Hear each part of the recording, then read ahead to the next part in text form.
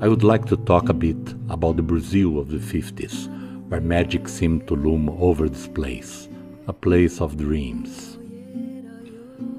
Immigrants from all over the world were welcomed with a lot of affection, while beautiful people sunbathed on the sands of Copacabana.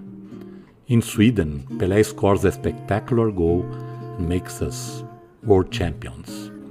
A musical style of unparalleled elegance emerges from the voice and guitar of João Gilberto. An impeccable city arises from Oscar Niemeyer's and Lúcio Costa's drawing boards.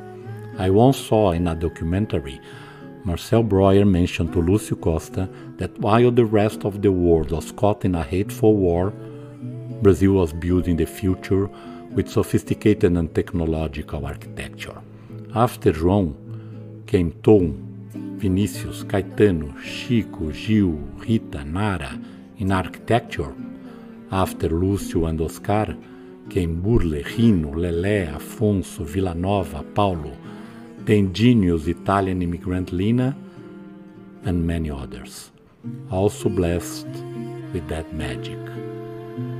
The Brasilia collection we designed is a homage to this beautiful moment. A moment we should remember so we may be inspired